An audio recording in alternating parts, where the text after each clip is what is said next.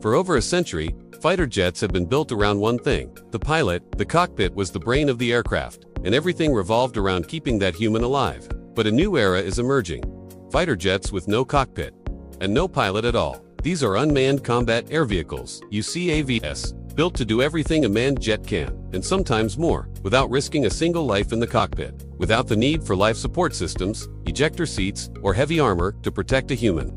Engineers can make these aircraft lighter, faster, and more maneuverable. Take the US Navy's X-47B or the British Taranis, sleek, stealthy drones capable of flying long missions, evading radar, and delivering precision strikes.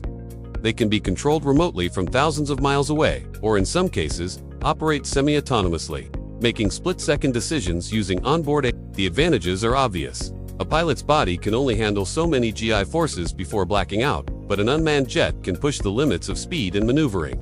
And in the event of a shoot-down, there's no tragic loss of life, just lost equipment. But the challenges are huge.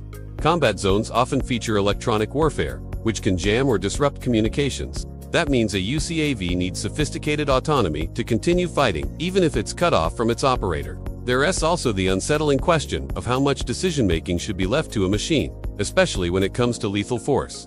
Supporters believe that within decades, manned fighter jets will be rare, reserved for only the most sensitive missions. Critics fear removing humans from the cockpit could make war too easy to wage. Either way, the skies of the future may be ruled by pilots who never leave the ground.